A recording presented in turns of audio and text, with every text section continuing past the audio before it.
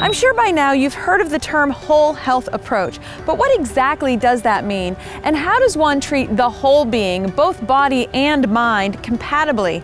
Well, to answer those questions and a few more, I'm visiting with the preventative care professionals right here at Primary Care Institute.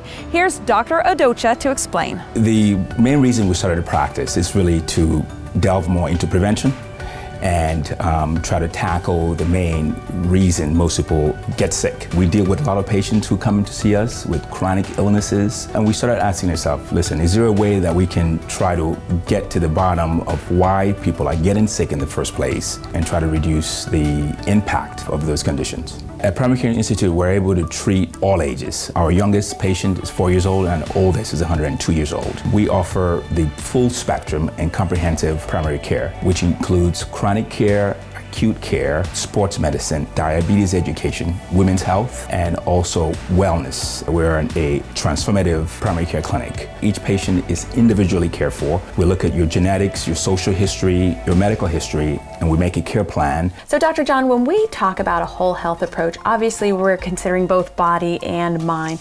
In your opinion, why are these two components so vital when we think about healthy living? Oftentimes when we have physical ailments, they can affect our mental health. So when people have challenges with their thyroid or difficulties managing their blood sugar, it can make them feel more anxious or depressed. And the opposite is also true. When we're feeling more depressed, for example, we might not want to take as good a care of our health. So what types of services then are you able to offer? So I get referrals for more traditional behavioral health things like depression and anxiety, but I also have patients who come see me that want to quit smoking or that want to, manage their weight better, as well as chronic pain. We also offer some group therapy here. And finally, we offer some assessment services. Well, sometimes we have older adults in the practice who are getting a little bit worried about their thinking and memory. We can do some assessments to get a sense of sort of where their thinking and memory is. We also sometimes have patients who maybe are feeling like they really have a lot of trouble focusing and are worried about ADHD. We can do evaluations for young adults as well. Looking around your office, it's really comfortable.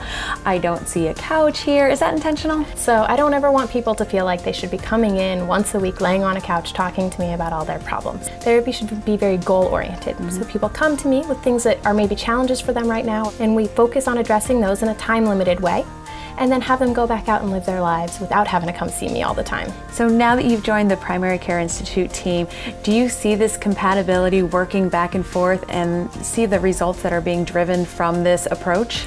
Absolutely. So we see some of our patients who've really struggled to manage some of their health concerns doing a little bit better in that way.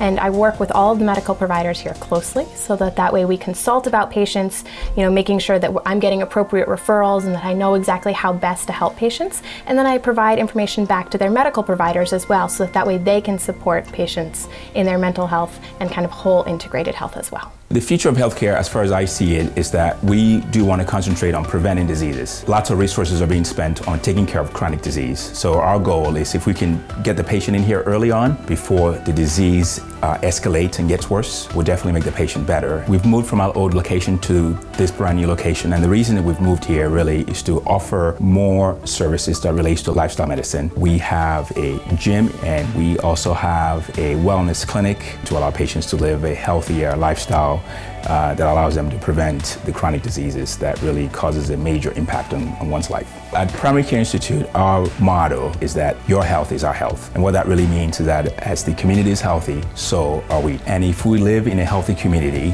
all of us benefit from that. For a whole health preventative approach to healthcare, be sure and visit Primary Care Institute. Your body and mind will thank you.